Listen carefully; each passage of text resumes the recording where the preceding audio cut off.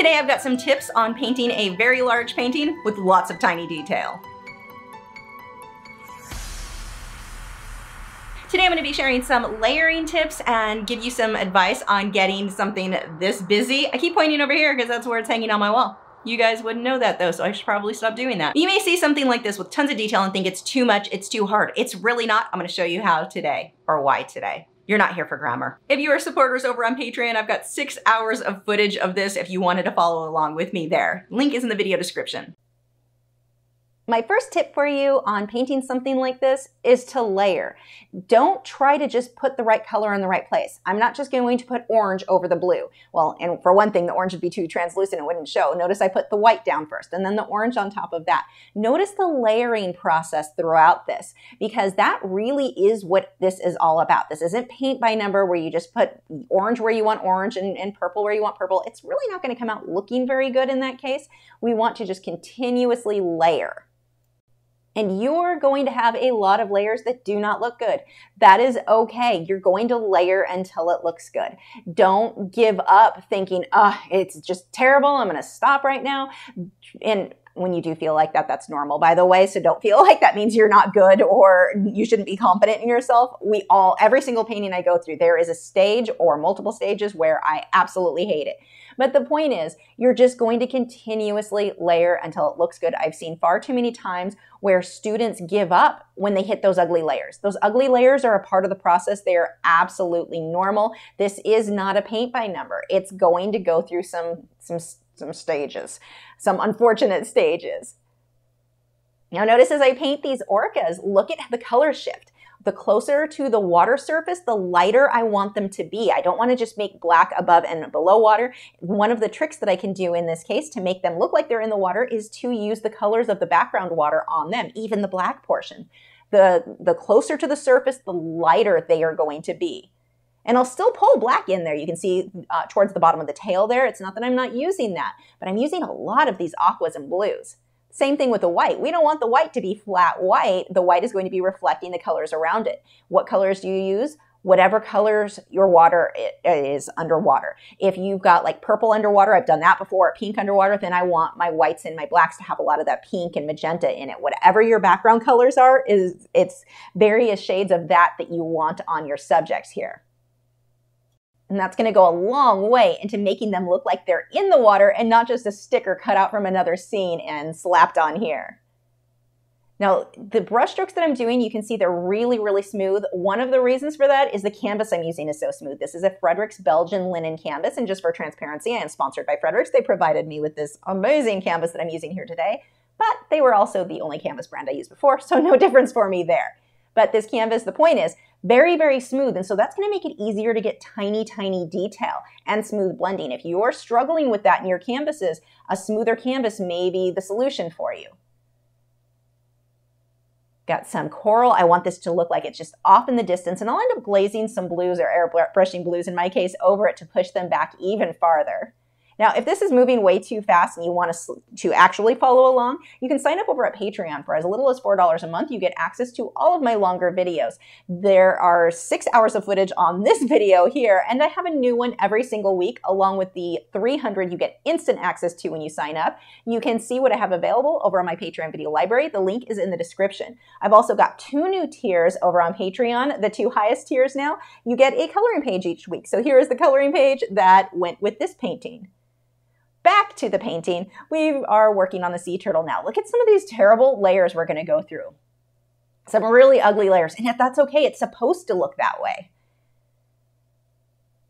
I'm pulling a lot of those background colors, so I'll pull the purples and the blues just like I did with the orcas. I want to pull those colors into the subject. So I'm starting with more of the greens, but watch as I continue to build up. I'm going to pull a lot of blue and teal into his shell, onto his arms, and this is also going to help him feel like he's in the water. One of the tricks that I do on sea turtles is to make them look more three-dimensional. I'm going to be glazing more of the blue or whatever your background color is over the fins and the shell, and his face is going to have more of the true colors, the whites, the creams, the browns, and oranges, less of my background color. And that makes it feel like the face is just reaching out at the viewer. I am pushing back the shell and the arms or the fins by glazing the background watercolor more over those than I do the head. Now watch as I continue to build detail. Now the detail, you can look at something like this and think, oh my gosh, it's overwhelming. That's just too much. I'm never going to be able to do that.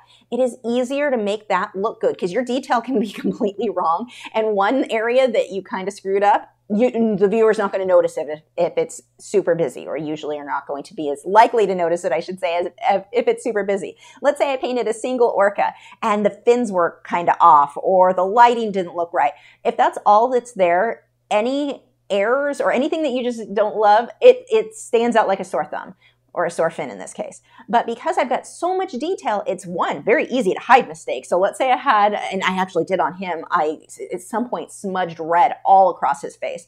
It's so busy, I was able to hide that. You can't tell in the finished painting. I mean, I know where it was and where I covered it, but the average viewer is never going to notice where I got that big blotch of red on his face. So you can hide mistakes very well, whether that means you paint over them or they're just not as noticeable because everything else is so busy. The thing is, it's very time consuming. So you need to know when you go into something this busy that it is going to take a long time.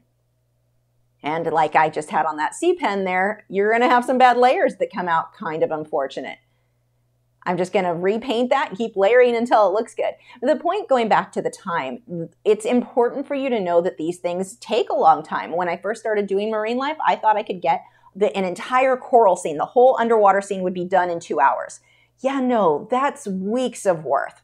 Each individual coral takes 2 hours. I can't do the whole scene. Once I realized I needed to slow down, take my time, really focus on that detail, I was able to create work that I honestly was shocked at myself that I was able to create it. And it really wasn't that I was suddenly more skilled. It's that I suddenly slowed down, that I suddenly started paying attention to these teeny, teeny, tiny details and putting that level of work into it. It's tedious.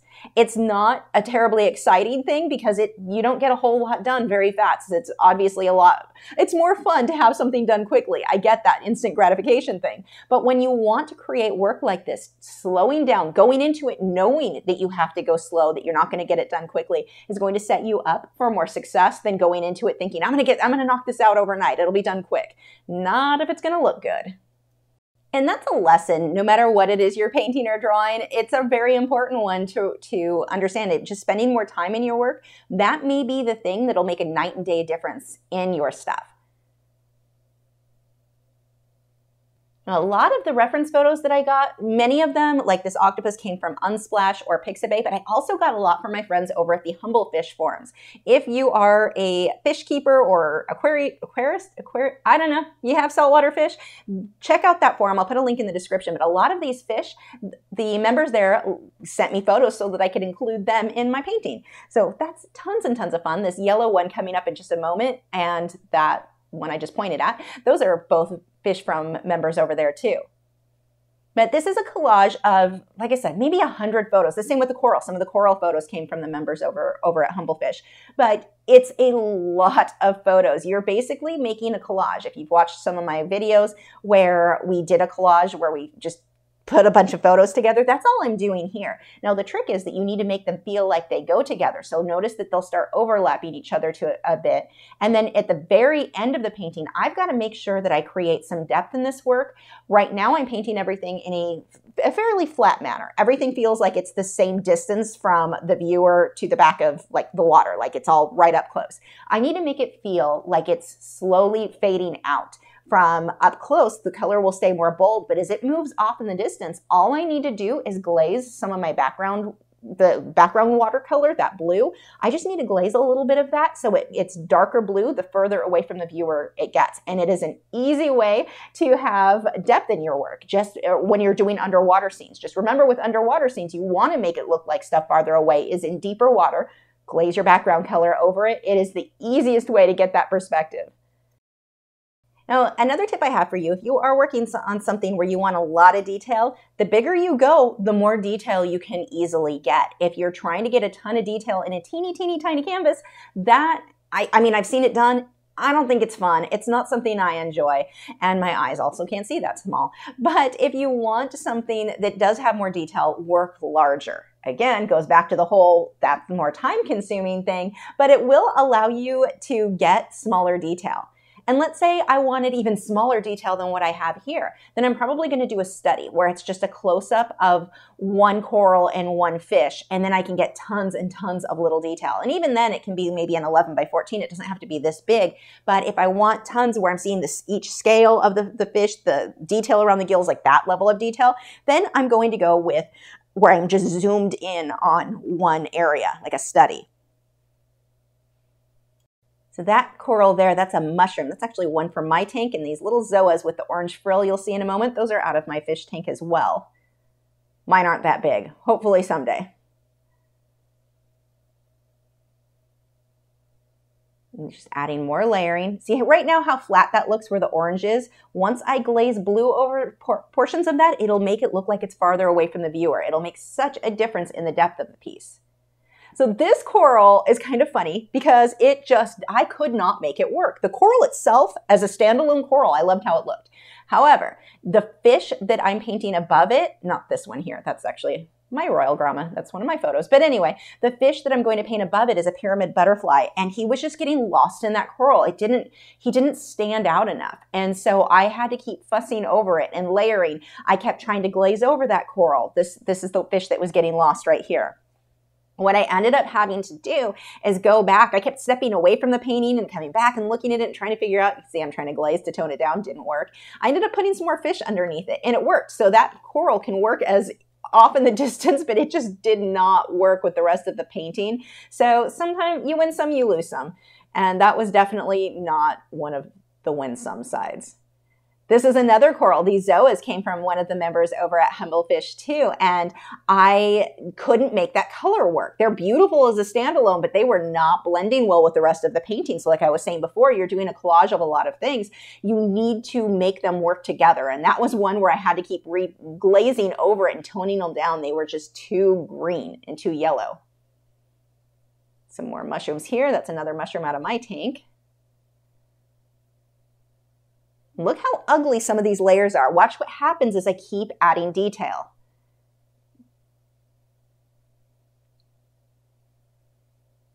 These little fish are fun. They hide in crevices. It's a tail spot blenny. So he's sitting in a shell. They're actually fairly small.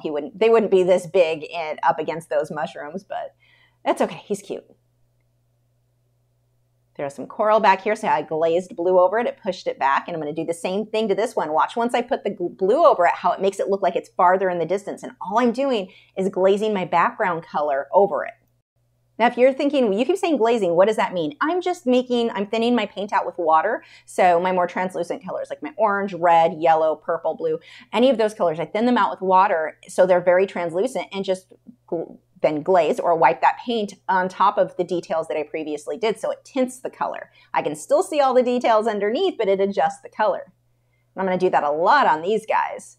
So we've got the copper banded butterflies. These are from some of the Humble Fish members as well. I'm going to go back and forth with the oranges. I'll darken up the orange with a bit of magenta. Little tip for you, if you need to shade your yellows or oranges, don't use black. You will get a horrible muddy color. When you shade your oranges or add a shadow to oranges and yellows, try purples and violets instead. Those will almost always look better. I ended up having to repaint this fish after I did all of this detail because I just didn't like how he was coming out. So I had to paint over him and try another technique, which I don't have the video for, but it happens to anybody. No matter how experienced you are, you're going to have times where something just doesn't work out. You paint over it and move on. It's no big deal. Don't get frustrated. Just take a little break and repaint it. There's some bubbles in there. And there is the finished painting. I got this done in about 2 weeks. It should have taken me 4, but this one is going over my own saltwater tank, and I was super excited to get this finally pretty much finish up my office. It had been bare on that wall for way too long. This tank's been sitting here for 6 months or running for 6 months, and I didn't have any pretty paintings around it. So that is what this one is for. And I do have prints available of it. I will have a link to that in the video description. So here is a quick tour of my office where I do all of the video editing, much of the live streams. Unfortunately, the lighting in here, it is really hard to record. I just put these little guys up last night under the frame. I had that video from a couple of weeks ago. There is Blitch's house, my collection of the retro My Little Ponies, because I'm an adult. There is the painting on the wall. The color looks off in this video, and the tank, the lighting, I have not learned to get good footage of that the tank. It's beautiful in person, less so on camera. I've got my coral quarantine. You can kind of see it in the background. The light's not on that yet. There is the tank. I had just turned the lights on, so my coral and my fish are all still sleeping, but you get an idea of the way that I hung the painting. I've got that circle one up in the corner of the wave. It doesn't look good. I've got to put a square. I don't like the circle there at all. I'm going to do a larger square painting, but I'm going to have to actually paint it first. I'm not sure. So I guess I should say my office isn't completely done, because that certainly needs to be changed, but I'm really happy with the way that the light hits the canvas above it. I was afraid with how much varnish. I put 4 coats of a high gloss varnish on it. I was a little afraid that it wouldn't show up well, but it looks beautiful above the tank. There are one of my cleaner shrimp. Here are 2 more cleaner shrimp in my coral quarantine tank. As soon as they see me, they go, this is where the hole is in the tank where the food comes in. Look at them begging. They just want food. That is all I am good for as far as they're concerned, is I am the food lady. Put the food in. Put it in. Feed me. Have you subscribed yet? If not, I have a handy button right there. It's around, has an orange arrow going towards it. If you click on that, YouTube probably still won't notify you when new content goes up, but it still makes me happy when people subscribe. Also, make sure to check on the bell notification icon. You're more likely to get a notification with new content then. I've got new videos every Tuesday, Wednesday, Thursday, and Friday.